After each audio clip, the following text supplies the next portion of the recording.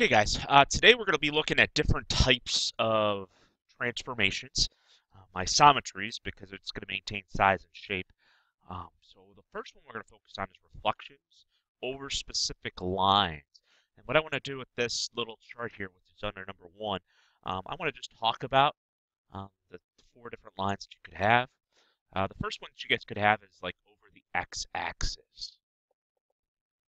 So in this case, when I'm reflecting over the x-axis, I'm finding out, hey, this is the x-axis. This is what I'm rotating over, or reflecting over. This is what I'm reflecting every point on. It's the x-axis.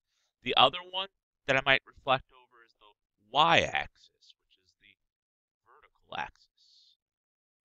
Okay? Now, I can also reflect over two specific lines, like x equals something and y equals something. And if it's x equals something, that's going to be a vertical line through that specific value. So for example, like if I wanted to, hey, x equals 2, 1, 2. Like this is the line of reflection right there. X equals is always a vertical line. Okay?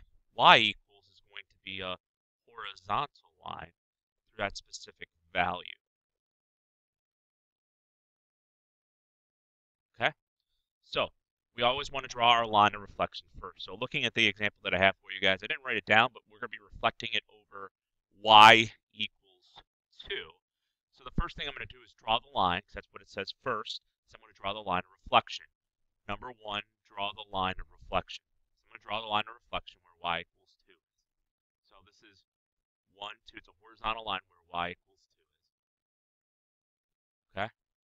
Now, I'm going to count the number of blocks a point is away from the given line of reflection. So let's like focus on C. C is 1 block away, so I'm going to go 1 block on the opposite side to get my new point to be at C prime.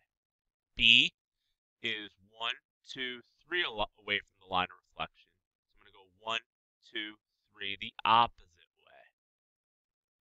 And then A is 1 point down, so I'm going to go 1 point down the other way.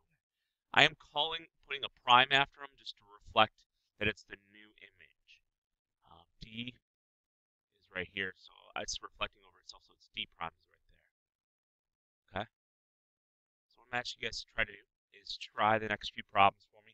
Raise your hand if you guys got questions. I can help you guys out, and then I can check to see if you guys are good with this.